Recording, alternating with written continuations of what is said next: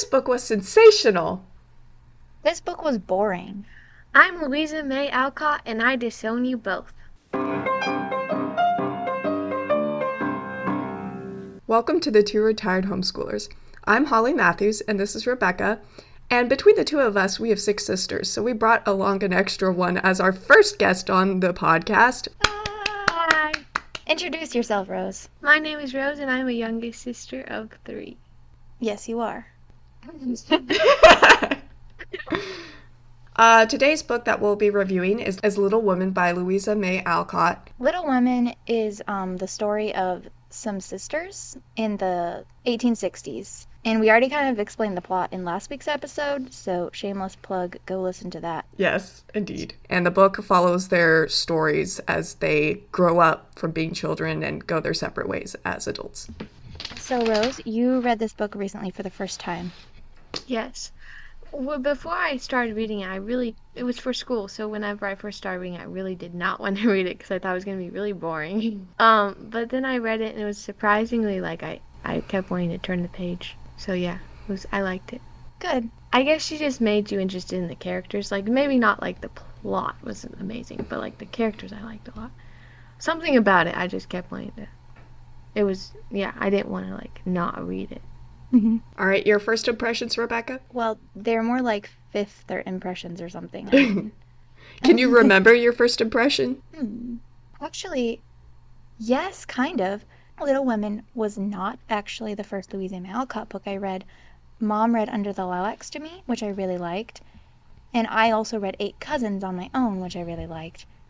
And then I wanted to read Little Women, but I was reading it one day, and Mom came in and saw me reading it. I don't know. I don't think she said I was too young to read it, but I don't know. She made me think that she didn't want me to read it or that it wasn't that good of a book or something. And so in my mind, it was the forbidden Louisa May Alcott book, that's kind of extreme, but that's kind of how it was. And then I finally did read it, and I liked it a lot. It used to not be my favorite of her books. I used to definitely like several other of her books better, and I probably still do, but I like it more every time I read it. It becomes more likable. When you're a little kid, you like it, and then when you're a teenager, you're like, oh, this is even more relatable, and then when you're an adult, you're like, oh, this is really, I don't know. It just becomes more interesting to your life as you get older, so you like it more. That was my exact same impression of this book, and this wasn't exactly my first time reading it, but it was very much a book where it's it feels like this would be a required reading in middle school or something, and then you wouldn't fully appreciate it until you were either going through the transition between childhood and womanhood, or you already were a young woman looking back, seeing all the things that the characters were experiencing it, or even as an older person. I feel like it's a book really for all ages. My first impressions were coming off of watching the movie, which I absolutely love. And so the way I interpreted the book was heavily influenced by that, but there were some parts of the book that I think went back and influenced how I saw the movie, and I almost think that they're both equally as good. Little Women is very long, and it takes some discipline to read, but it's one of my absolute most favorite books, and as far as the wisdom it has packed in it, I would say it's second to the Bible on my list. But actually, I haven't really thought about C.S. Lewis compared to Little Women, so maybe not, but it's definitely up there. Okay, so Louisa May Alcott was born in 1832 and died in 1888 at the age of 55. She wrote the book when she was 36, and actually, it wasn't the first book she had written, but her publisher, Thomas Niles, was the one who really pushed her to do it, and he had the idea originally. She responded, quote, "I could not write a girl's story knowing little about any but my own sisters and always preferring boys." So at first she found the book very boring, so she was hesitant to publish it. She actually wrote it in 10 weeks, which is very impressive considering it's over 600 pages, and even over 700 depending on your copy. I think it's officially 720-something pages. Anyway, the book was really well accepted. The first 2,000 copies. It's only 500 pages in our copy. Oh, really? In mine, it's 640 something. According to Wikipedia, it's 720 something. Anyway, so the book was really well accepted. It sold its first 2,000 copies so fast that the publishing companies couldn't keep up. And Alcott drew a lot of the inspiration from the book from her personal life. So, like, the oldest sister was a reflection of her older sister, Anna. Jo was inspired by Louisa herself, and she was the second oldest. Like, so the age olders are all in place. The third oldest was Lizzie, who is depicted by Beth, and she actually died from lingering effects of scarlet fever when she was 23. And then there's Amy, who is the youngest, who in real life her name was May, and she, interestingly enough, drew the illustrations for the first copy of the book. And in the book, Amy was an artist, so that's really cool. I did not realize that Beth's death was based on her actual sister's death. I did not know that. Yeah, it's really crazy. Yeah. And the fact that they died the same way, too. So she wrote what she knew, for sure. The family suffered from poverty because their father couldn't find work for much of their childhood. So I don't know about her sisters, but I know at least Louisa had to work to help support the family. And she herself wrote sensational novels earlier in her career that focused on passion and revenge. You did? Yeah, I read her first novel, The Inheritance, I think it was called. And, like, yes, it's like a improbable romantic story, but it is totally not, like, passionate and revengeful and, like, that's a total exaggeration. Like, it's much sweeter and nicer than that. Okay. And it was from her very early career that you read it? Yeah, it was, like, her first published novel, I think. Interesting. Well, the reason why I bring that up is because Jo in the story, who is the depiction of Louisa, like I said earlier, she, like, wrote a bunch of sensational stories, like more short stories to be published in the newspaper. And you can see that Alcott looked down on those and, like, thought that, like, the morals weren't great about them. And also the reason why I brought up the fact that their family suffered from poverty is because that is also one of the major premises of the March family in the story. Those are just some random facts that pertain to the story itself. About Alcott's life, she was an abolitionist, a feminist, and she dedicated a lot of her life to women's suffrage and temperance movements. And she also served as a nurse in the Civil War. I think she planned on serving for like 3 months, but she contracted typhoid fever and was treated with a compound containing mercury, which many historians attribute to a lot of her health issues. She actually died from the stroke 2 days after her dad died. The last thing I have is she wrote a sequel to Little Women called Little Men that follows the life of Jo after she's married and is like heading this boys' school. And it's basically a book about a lot of the lessons the boys learn as they grow up. I don't like that one as much, but it's okay. There's even a sequel to that one called Jo's Boys, which is when, like, even some of the boys have started to grow up, and I really don't like that one. Really? What did you not like about them? Little Men was just not as good as the other, not as interesting. And Jo's Boys, it kind of felt like she was just tired of her characters, and she was just doing stuff. And, like, the thing that makes me mad is there was a character, Dan, and he had, like, anger issues or whatever, but then he, like, grows up and he's a man and he goes off to make his way in the world, and something happens and he kills someone. But he does it in, like, self-defense. Like, it's not... He gets into a situation, right? In, like, the West. Because this book was written when the Wild West was literally still a thing. So he, like, has to kill someone in self-defense, and then he goes to jail, and blah, blah, blah, and whatever. And she makes it out like he did something wrong, and it was part of his anger issues. But, like, it wasn't.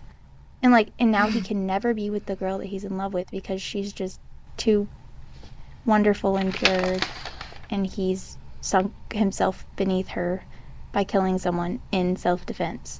Like, it just was no. Like, that was what my favorite character in the book, and that was what happened to him, and I was just mad. Yeah. That's interesting. I need to read more of her works because Little Women is all I've ever read, which is rather typical because it's her most famous.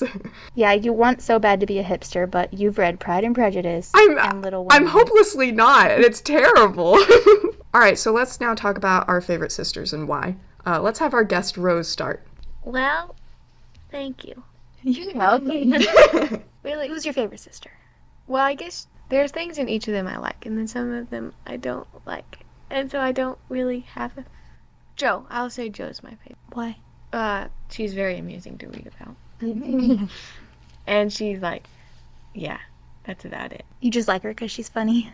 Yeah, and I do like how she, like, is all like, it was my fault that Beth had to go over there. I'm the one the wrong, and she's just like very dramatic, but in like not an annoying way, just a really funny way. Uh-huh. So yeah, just her personality is funny. And why were you not sure about naming her your favorite? Well, what do you not like about her? I think that she gets too serious at the end. Hmm.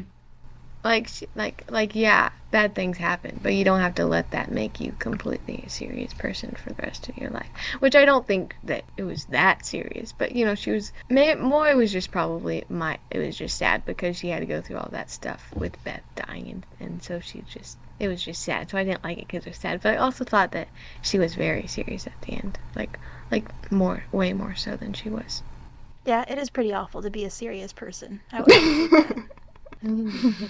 What about you? My favorite used to always be Amy, mainly because of the second half of the book. She grows up so nicely. But this time, my favorite was Jo. I've changed. I kind of think it's partly because I more and more identify with Jo's philosophy of life. Like, Amy is concerned with politeness and being in the proper society and giving everyone... Like, she's concerned with playing the game. Jo does not care about the game. Jo wants to be in her own world doing her own things. She cares specifically about having the approval of the people whose approval she respects on a level completely unconnected to social status. And she doesn't, sometimes she makes things harder for herself because she should be a little more polite and polished. But at the same time, she's just herself, and she's not mean, and she's not even rude. She just doesn't care about society. She doesn't care about the rules of the game. She finds it irrelevant and kind of silly, and she just wants to excel at what she wants to excel at and hang out with the people that she likes. Now, Amy, of course, is good at playing the game, so she likes the game. Jo's not good at it, so she realizes that she doesn't need it. But the thing is that if you play by the rules of the game, then, you can be hurt by the other players. But if the other players just make fun of you for not playing the game, who cares? You don't want to play their stupid game anyway. So I like Jo's independent spirit.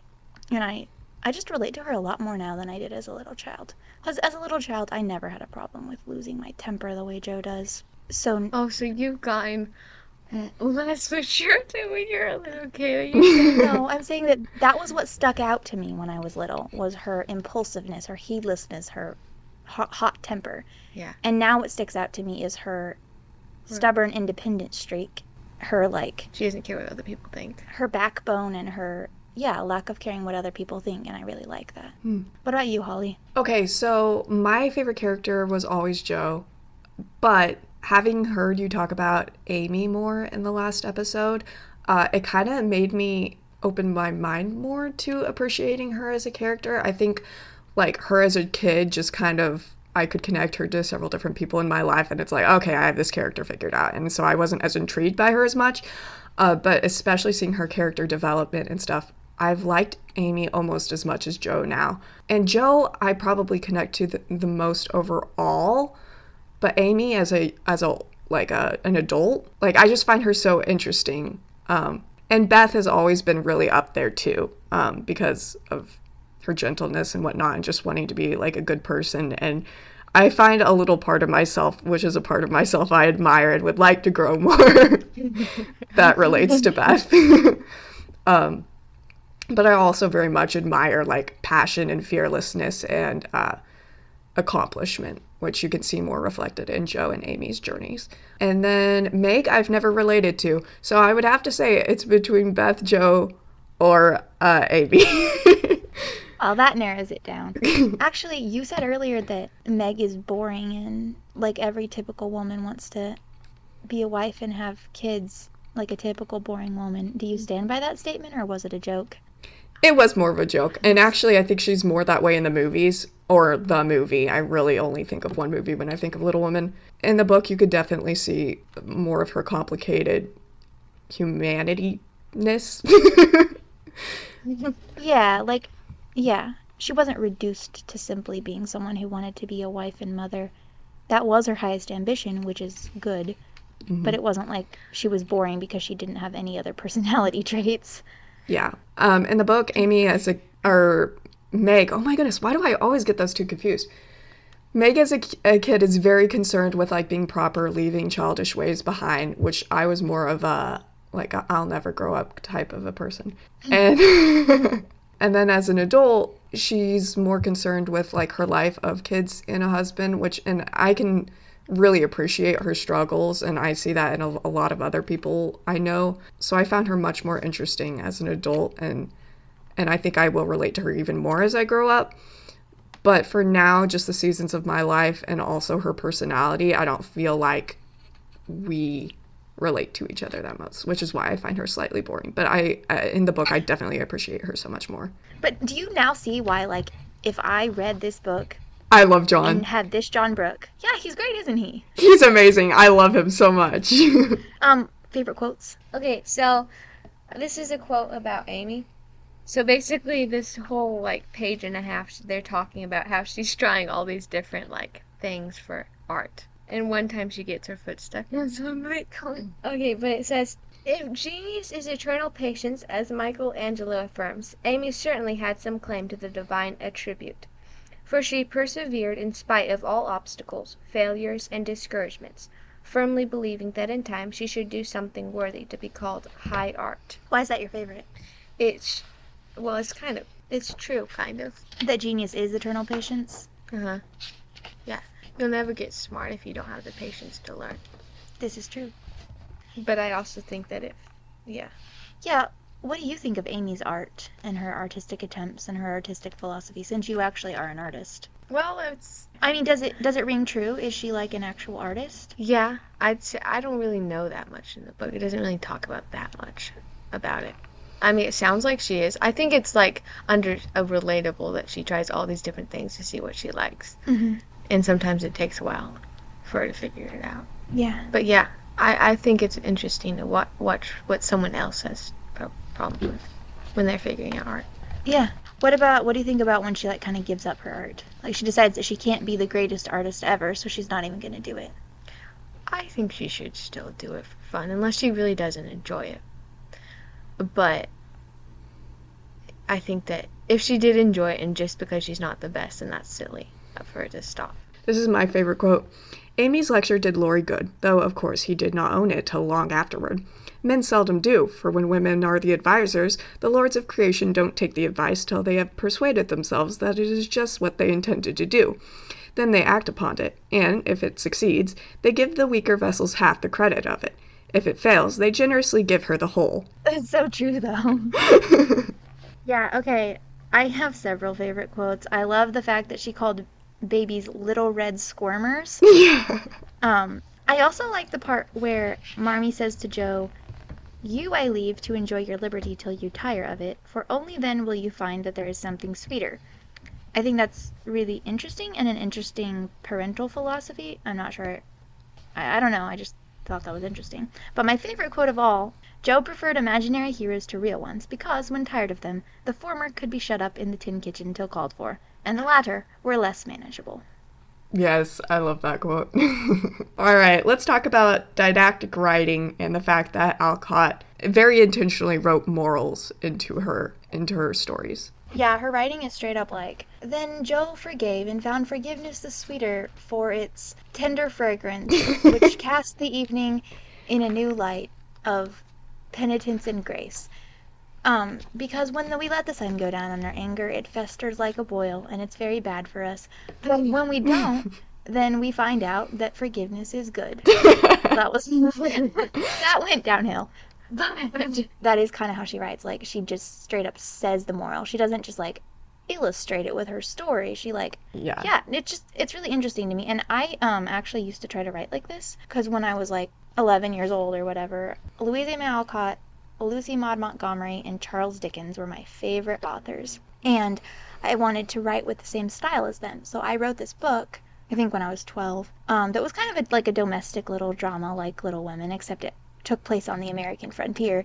And I totally like hoped that my writing style was like this exquisite mixture of Dickens, Alcott, and Montgomery. And I can go back and look at some of the passages I wrote, and like Louisa May Alcott's good at it somehow. Like the didactic tone just works. It's not grating the way a lot of writers are. But I am a lot of writers, and it was very grating in my 12-year-old magnum opus. But it That's honestly really impresses sweet. me. Like, I don't know how she makes it good to read, if that makes sense. You know? Yeah, no.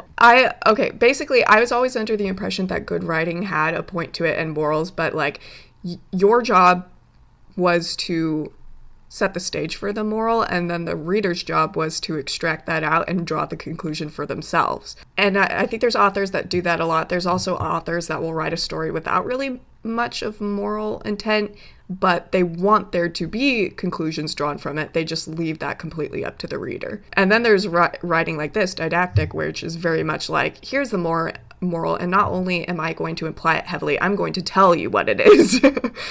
And I agree that somehow Alcott is able to do it where it doesn't feel preachy, and it's very good. But here's one of my other favorite quotes, which very much illustrates this. And this is Mrs. March talking to Jo.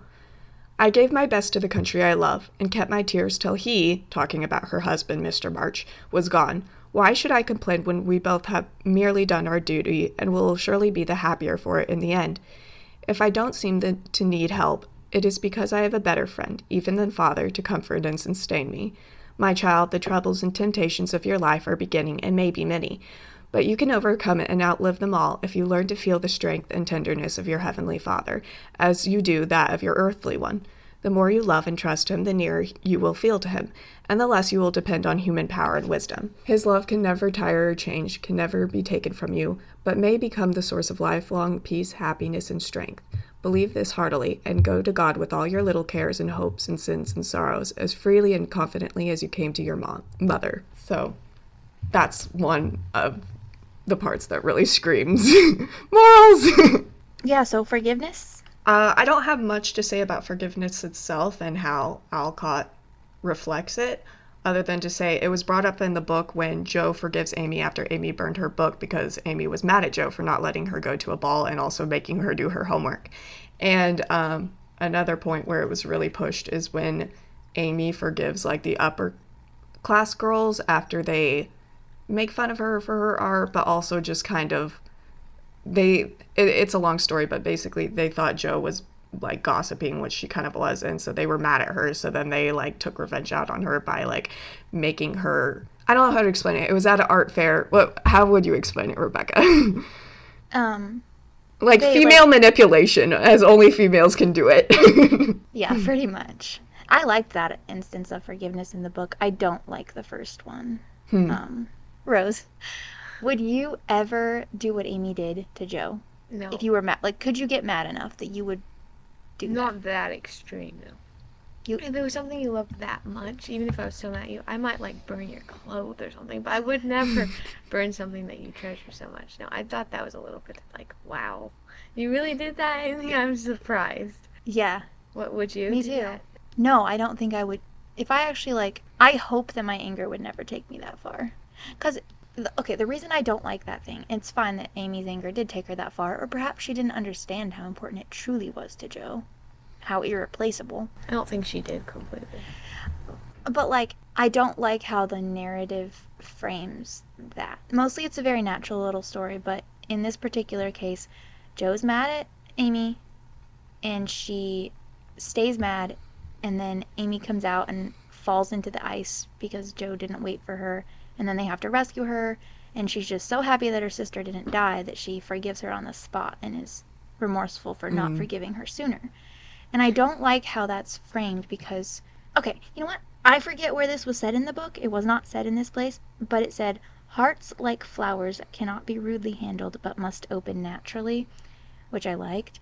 And I feel like that kind of applies to this. Like, yeah, Jo should forgive Amy, but I don't want you to make such a contrived situation where of course she has to forgive her. She doesn't have to work through how angry she is and how she has to forgive her anyway, because when it's obvious to her, like, I value my sister's life and relationship more than nursing my anger, of course she's going to forgive her. But you don't usually get to come to conclusions like that in life through such a dramatic event. You usually have to work it out for yourself. And I really wish the book had just had Jo work it out in a more natural way. It just felt like such a cheat and such a way to say forgiveness is important in an unnatural way. Well, yeah, I feel like before that happened, though, her mom was talking to Jo. Everyone was like, and Jo was thinking, should I forgive her? No, I'm too mad at her. You know, I don't think like it was just all of a sudden. I feel like it was like she did put little points in there where she was thinking, should I forgive her? No, I'm mad at her. You know, so it wasn't like all of a sudden. True. But it makes it so blindingly obvious that of course she has to forgive her. Mm-hmm. That's all I have to say about forgiveness. I do like how it's handled in the part with Amy. I think that's one of the reasons I like Amy. She's so interesting. She's such a quiet, she's so normal but like virtuous, which isn't as normal as you would think it was. Mm-hmm. Yeah. Yeah. I actually do like how Amy fell through the ice and Jo felt the importance of forgiveness, because I think it was a good illustration for the importance of forgiveness. What I don't like about that specific plot line is how Alcott very much draws the connection between forgiveness itself and feeling and the feelings of forgiveness, if you want to call it that. Like this, I can't talk to gay.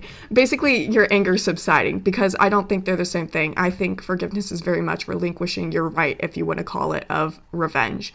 And you can still remain angry at the wrong done to you even after like you've forgiven someone, because it takes time and, again, realizing how important your relationship with the other person or whatever is before you fully heal. Yeah, and I also think that, now I'm thinking about it more, it kind of did, I didn't hate it that much, because like when she saw her and she realized, hey, she could die, you know, and she saves her, it's more like she realizes how minor what Amy did to her was versus Amy's life. Like, are you really going to make that, are you going to let that mistake make you hate someone that is, you know, that you actually do love? Mm-hmm. Doubt. Good transition, Rebecca. Jo and Mr. Bear are with Mrs. What's-her-face? Are with Miss Norton at like a intellectual conference where people like philosophize and debate. So the conversation was miles beyond Jo's comprehension, but she enjoyed it, though Kant and Hegel were unknown gods, the subjective and objective unintelligible terms, and the only thing evolved from her inner consciousness, in quotes, was a bad headache after it was all over. It dawned upon her gradually that the world was being picked to pieces and put together on new and, according to the talkers, on infinitely better principles than before. That religion was in a fair way to be reasoned into nothingness, and intellect was to be the only god.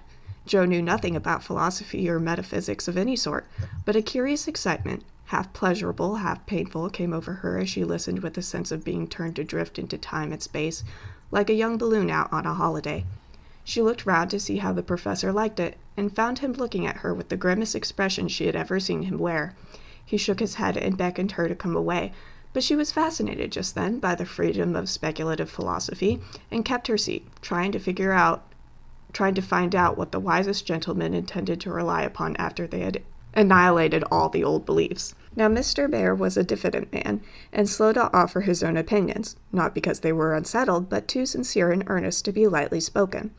As he glanced from Jo to several other people, attracted by the brilliancy of the philosophical pyrotechnics, he knit his brows and longed to speak, fearing that some inflammable young soul would be led astray by the rockets, to find, when the display was over, that they had only an empty stick or a scorched hand. He bore it as long as he could, but when he was appealed to for an opinion, he blazed up with honest indignation, and defended religion with all the eloquence of truth, an eloquence which made his broken English musical and his plain face beautiful. He had a hard fight, for the wise men argued well, but he didn't know when he was beaten, and stood to his colors like a man. Somehow, as he talked, the world got right again to Jo. The old beliefs that had lasted so long seemed better than the new. God was not a blind force, and immortality was not a pretty fable, but a blessed fact. She felt as if she had solid ground under her feet again, and when Mr. Bear paused, out-talked, but no one whit convinced, Jo wanted to clap her hands and thank him. So I took this very, very long quote out because I think this illustrates something which I've experienced in my own life, like the temptation and the attraction to intellect over what you know to be true in your gut, and how that can really confuse you. And also I think it's important to note that part of what makes the people wrong and Mr. Bear right is that logic is very much relies on values. And values come from morals. And you can't explain morals with logic without a God, which is why human logic can lead people to very dark places or places that are really illogical. Because, like I said, if it's not governed by values, then it's just kind of like, well, what premise do you have for logic? You can logic your way into really anything. And a good example of this is like the Nazis and like kind of taking the moral compass of Darwinism and saying the weaker deserve to die and so the stronger can exist better, you know? So that was something I really liked. At the same time, doubt is so important, and I feel that the Christian community should always be very accepting of it and encourage it, because it's not a weakness of faith. It's what makes your faith grow. And it's a sign that like you are interested in what you believe and in knowing why you believe what you believe. Yeah, with the caveat that if you just doubt and then you're just like, man, I just don't know, and then you do nothing and don't find out, that's not helpful. That's You know what I very mean? true, yeah. Yeah, I just can't stand it when people look down on other people for doubting. Yeah, no. But I also can't stand it when people are like, yeah, but like, how could the God of the Old Testament be the same God as the God of the New Testament, man? It just doesn't make sense to me. And then they just sit with that for like 2 years, and then they didn't ever try to find anything out about it. But after 2 years of it rankling in their mind, they're just like, yeah, I guess I'm not a Christian because, you know, no one answered my questions that I didn't ask.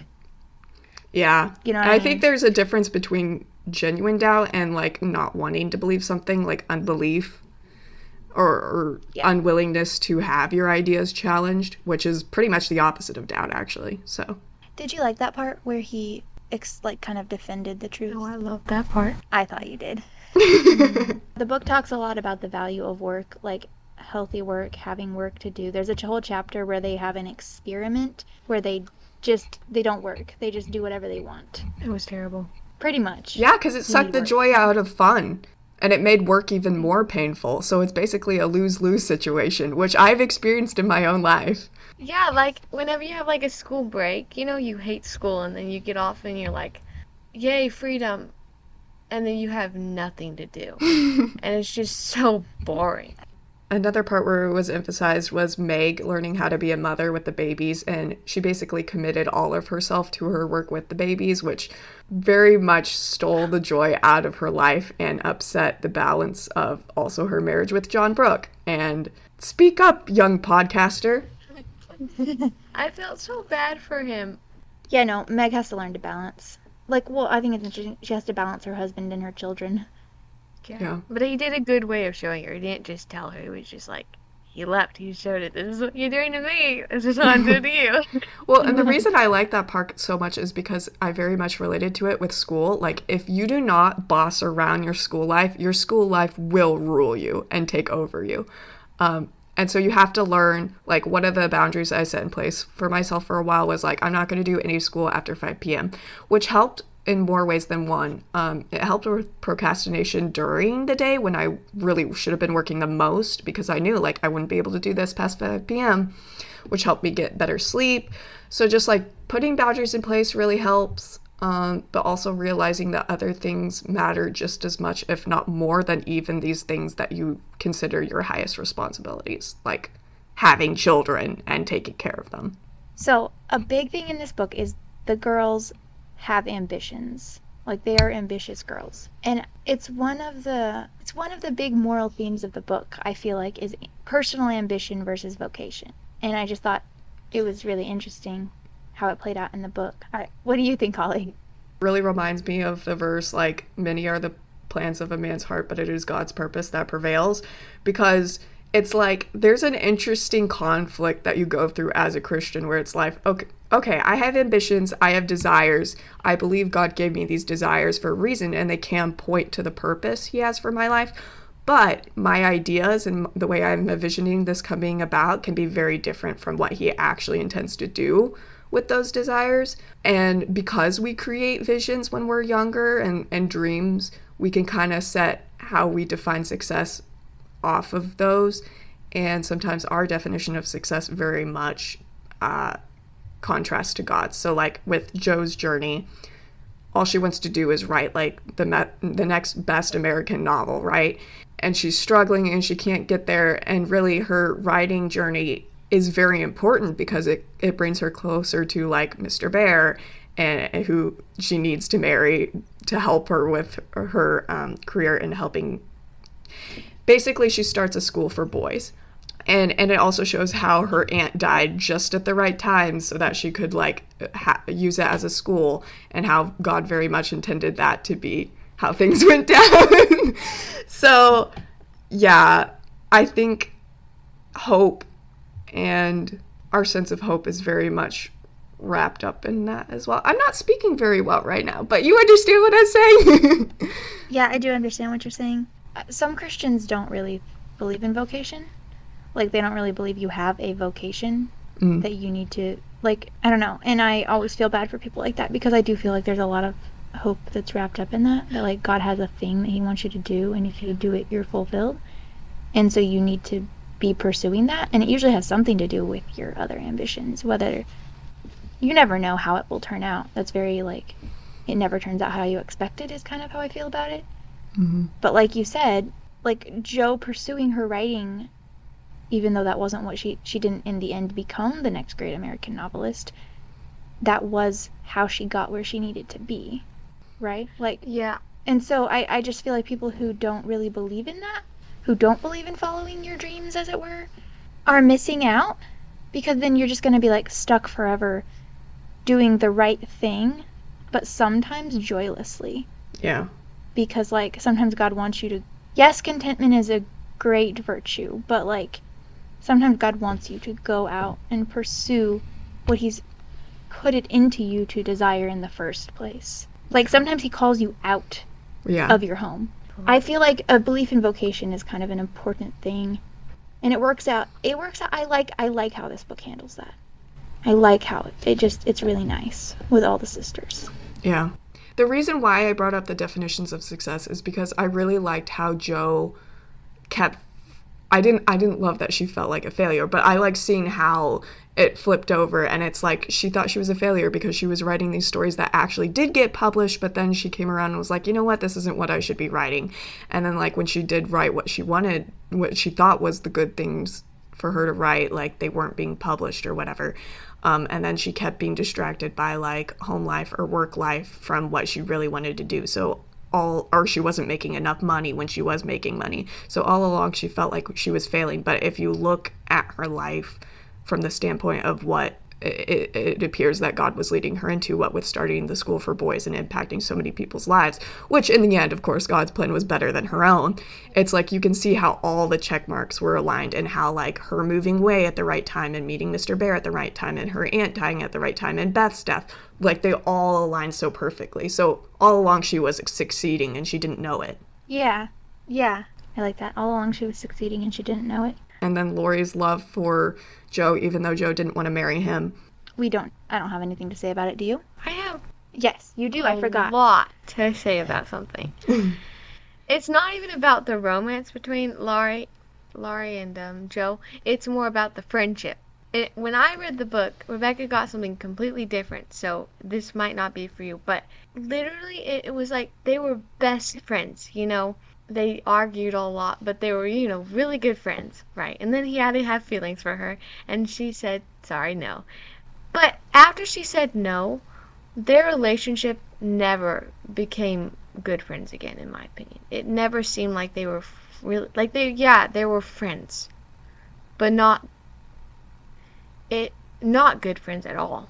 Like, at all, I wouldn't say. And, like, yeah, they're grown up, they have their own wife and husband, but, like, it feels like, it's sad because, like, I feel like they should have been able to be friends. Maybe I'm just thinking, like, it's not going to be the same as when they're little kids.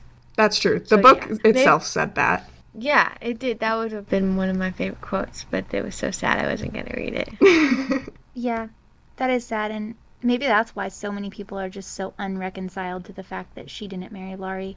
Like, you know how, like, most people will die on the hill of shipping Laurie and Jo? Mm-hmm. Maybe that's why, because they have such a great relationship and they don't feel like it's resolved. Yeah, it's not resolved. That's what I think. But I also don't think that they would. I think that she definitely made a good choice in saying no. Because, like, yeah, that wouldn't work. And also, he and Amy are perfect together. Yeah, Okay. that it was perfect. And actually, Rebecca, I think I figured out what was wrong with them marrying. I think the reason why it was wrong is because the chemistry between Jo and Laurie was very much relied on how Laurie was as a kid. But at the same time, it would have been bad for all the reasons their mother brought up about them fighting and having conflicting personalities and different ambitions for life.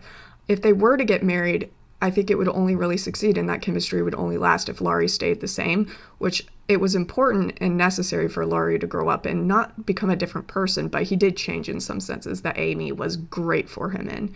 And so if Laurie were to change into more of a man with Jo, that marriage in and of itself would have been a horrible one. So that's part of the reason why I think Laurie liked Jo and wanted to marry her as they were going through that transition between childhood and adulthood, and why even then it still looked like it could totally work out. The last major theme that we recognized in the book was gratitude and the importance thereof. What did you say about, like, after reading it, what did you say? Yeah. You said something. I'm not even sure totally why, but reading the Marches struggling through poverty and the girls realizing that, like, love and virtue and having solid relationships are so much more important than money, even in a practical sense. It really made me very grateful for my own four sisters and my family and the fact that I have a relationship with God and my friends, and I just felt so much more fulfilled and grateful after reading this book about my own life. I love Marmee. She is such an amazing character. I love their mom. And I feel like that was one of the good things about her. There's many good things about her, but she just, like, taught her girls to be grateful. Like, I think that's what parents should do. Yeah. And I love that Marmee taught them by example, by living out gratitude in her own life. And also I love that she taught them gratitude by letting them go through experiences of life where they learn the hard way. I mean, she not only told them, she led by example and also let them go through stuff. The ultimate question, are the Marches Christian? I guess a little background for this question. We watched the movie and they mentioned transcendentalism, and transcendentalism and Christianity are different. And then we looked up, and, like, Louisa May Alcott's family was at least involved with transcendentalism, but we couldn't tell if she was Christian or transcendentalist. And so reading the book, we were like, well, we've always assumed the Marches are a Christian family, but we're going to see, like, are they, or are they just a transcendentalist family? And so we went through the whole book being like, oh, well, I don't know, that could be Christian or transcendentalist. Well, that could be Christian. Oh, well, that didn't sound very Christian. They must be transcendentalist. Oh, but no, they said that. They have to be Christian. That's how we went through the whole book. So that's the background. Transcendentalism is a philosophy that was very popular in America in the early mid 19th century, where basically they use a lot of Christian terms, but they don't really believe in, like, heaven or a personal God. They believe that the divine is inherent in the everyday, in nature, and civilization has ruined mankind to some extent, and we need to get back to our roots, get back to nature. We're fundamentally good. We need to reconnect with stuff. We need to work on perfecting ourselves, work on our characters until we finally become good people. Do I think they're Christian? Yeah, do you think they're Christian or transcendentalist? I don't think they're transcendentalist. None of them sound like they believe in, like, not a specific God in heaven. None of them ever said anything sort of like that. So I don't think they're like that, but I don't know. What makes you guys think they're like that? We can't, that's the question we're trying to answer. Oh, okay. Are they Christian or not? It seems to me with transcendentalism that you can be a Christian and a transcendentalist, but you wouldn't be a transcendentalist in the truest sense. I think with any belief system, there's, like, a spiritual side of things where it's like you got to draw some conclusions about God. But you can have the values of transcendentalism and at the same time, believe the gospel, because the values of transcendentalism and Christianity are very much aligned. The only problem with that combination is that transcendentalism stresses perfection, being a perfect person and good works more than grace and faith. Whereas Christianity is very much like, it is God, like, transforming you, and you have a new self, and that is, like, God, not you. And yes, like, you need to work on your character, but at the end of the day, you can't really like change yourself. It's like the Holy Spirit's work in your life. Yeah, but you also have to do the work. I kind of feel like they're really similar, but like Christianity's more hopeful because you have actually a hope of doing it, whereas with transcendentalism, you can't actually perfect yourself. But it's all up to you. Well, I don't think you have a hope if you mean doing it by being perfect, which seems to be the main goal of transcendentalism. You never have a hope of being like perfect with Christianity. You already are perfect in the sense that is like the most important, and that's why it's helpful, and that you don't have any more sins in God's eyes. But you know the phrase in the gospel about like working out your salvation or whatever it is, like I don't know if that's the right phrase, but like it does, and that's not in the gospels, that's in Paul, but it does seem to me that you can be continually refining your new character and continually stamping down like going from glory to glory, stamping down the old man further and further into his grave so that he comes up less and less to trouble you. It reminds me of Can't Stop Thinking, where like if you always go, your mind just goes back to stuff and then you have to pull it away. So it's kind of like that, like your old self is like your sinful nature. Yeah, it's not completely dead as long as you're in the flesh. Like it keeps coming back and you have to keep pulling yourself away. But the thing is, you have God's help with that. You're not doing it all on your own. And also it's important to note with transcendentalism, like perfection is like the ultimate goal. With Christianity, that's not even the ultimate goal. Like, yeah, your character's super important, but the ultimate goal is to have a good relationship with God and like rely on and like live out God's love and that's such a more happy existence and such a like a better thing to focus on than your own progress. Well, so is our conclusion that we think the marches are transcendentalist influenced Christians? That's my opinion. What about you, Rose? Yeah. I don't understand it enough to be able to say.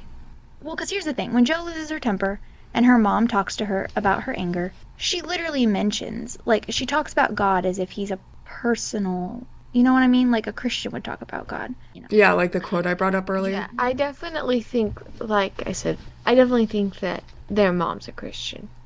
Mm-hmm. And I also think that Beth was a Christian. I don't know about the others, though. Well, because there's the part where they're all sitting doing work, making castles in the air, and they're talking about how, like, they're little pilgrims on their way, because they play Pilgrim's Progress, you know? They're on their way to the Celestial City, and it's like, Beth will get there, no problem. She's practically already there. It'll be hard for me. I'll have to work my whole life and maybe not even get in at all. And it's like... Well, that's just how kids think. That's not really like... Yeah, but, like, that's not a general understanding of Christian. That's not a Christian perspective at all. The closest thing I can think of is, like, maybe a Catholic perspective of, like, you have to, like, if you commit a mortal sin is a sin that kills the soul, and so, like, you won't go to heaven if you commit a mortal sin and are not absolved of that before you die. And also, like, if you have a bunch of issues still to work out, you'll go to purgatory before you go to heaven.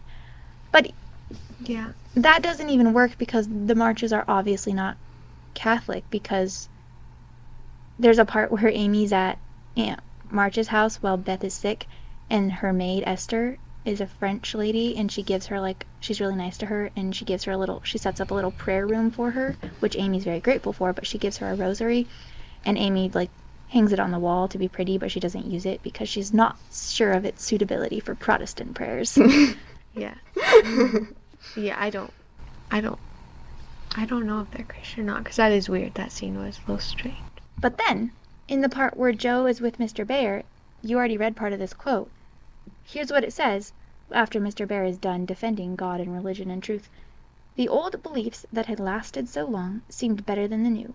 God was not a blind force and immortality not a pretty fable, but a blessed fact. Like, I'm pretty sure the Transcendentalists don't believe in immortality except as a pretty fable. And the old beliefs that had lasted so long, like, that has to be referring to Christianity. God was not a blind force. Clearly, Jo believes in a Christian conception or something akin to a Christian conception of God and religion. And when Mr. Bear defended that, she was like, thank you for defending what I know to be true, but couldn't remember why it was true. And that was kind of where it ended for me. I was like, I guess I think they're Christian, maybe just influenced by transcendentalism. Yeah. Yeah, I would agree with you. You would agree with me? Mm-hmm. And what do you think about their dad? I don't know. Their dad seems like the same as their mom Yeah. in his belief system. And I'm also assuming that she wouldn't marry someone who's like completely different in beliefs as her, so yes.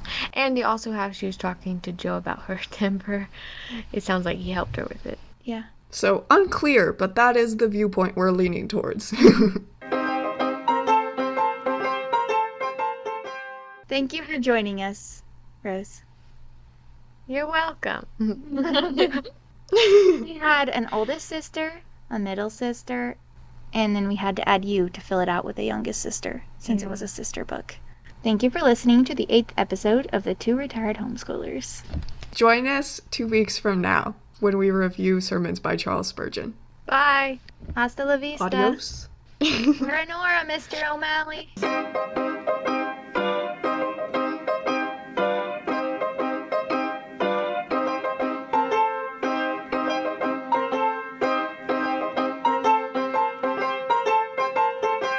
We didn't think of a thingamajig. I was always under the impression that, like, good writing should have morals and it should have a point to it. I mean, you really can't write without there being a point. Why did you guys look at each other? It was the fact that her earbud fell out, so she couldn't hear you. Oh, okay. I thought you were making fun of me because I'm insecure. But this is Rebecca and Holly doing it, so who is going to expect it to be actually on time? Hush. Speak where the microphone can hear you.